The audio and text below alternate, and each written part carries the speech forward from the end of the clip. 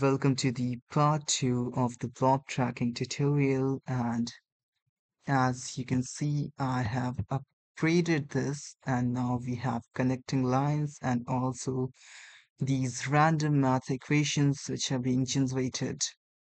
So I will show you how we can do that.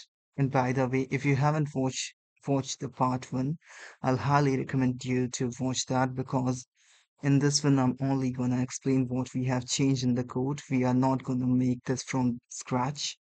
So I will just start it now. So we have on line 9, we have a display mode which says equations, and that's why we have these random equations over here.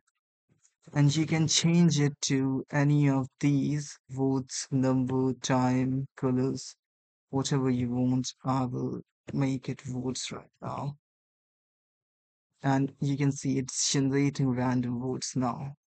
So you can use whatever you want. This is basically the random function of generating those votes or like numbers.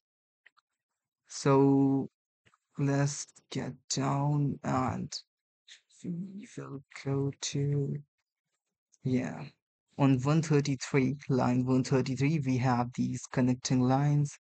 And I've already told or showed you how to like change color of these, and you basically change the RGB values. This is R, this is G, and this is B. So if I make it 0, it will change. Let's okay, let's keep this and make this 0 as well. It will change into blue, I guess.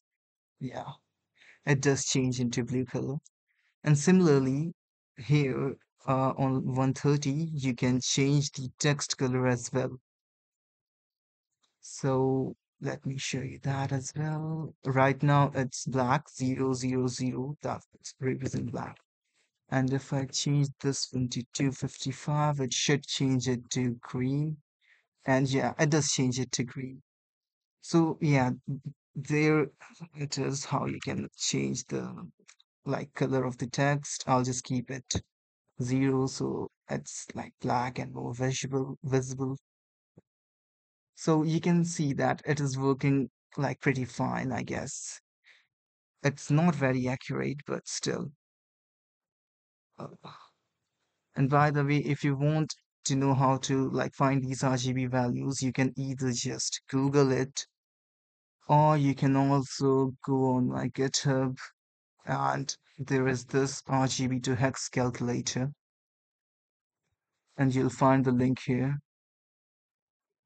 This is basically uh, or RGB to hex calculator. Don't worry about all that. You can basically like ch- play around with these values and find out which color you want, and then put these RGB values in your code.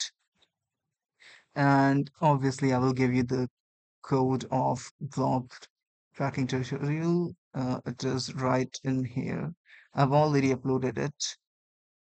So this blob py is the first one, which was the previous one, and this is dot, I mean, second one.